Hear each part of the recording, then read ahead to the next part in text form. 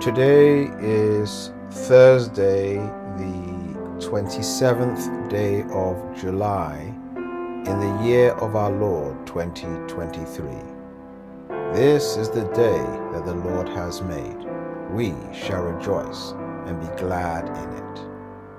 And the Lord's blessing for today is taken from the book of Romans at chapter 8.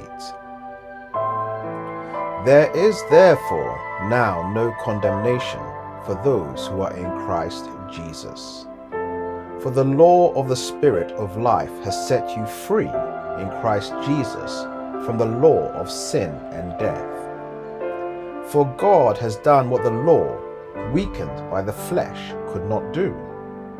By sending his own Son in the likeness of sinful flesh, and for sin, he condemned sin in the flesh, in order that the righteous requirement of the law might be fulfilled in us, who walk not according to the flesh, but according to the Spirit. For those who live according to the flesh set their minds on the things of the flesh, but those who live according to the Spirit set their minds on the things of the Spirit. For to set the mind on the flesh is death, but to set the mind on the Spirit is life and peace. For the mind that is set on the flesh is hostile to God, for it does not submit to God's law.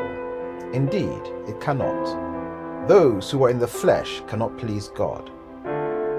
You, however, are not in the flesh, but in the Spirit, if in fact the Spirit of God dwells in you. Anyone who does not have the Spirit of Christ does not belong to him.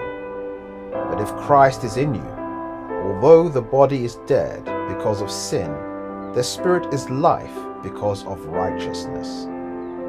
If the Spirit of him who raised Jesus from the dead dwells in you, he who raised Christ Jesus from the dead will also give life to your mortal bodies through his Spirit who dwells in you.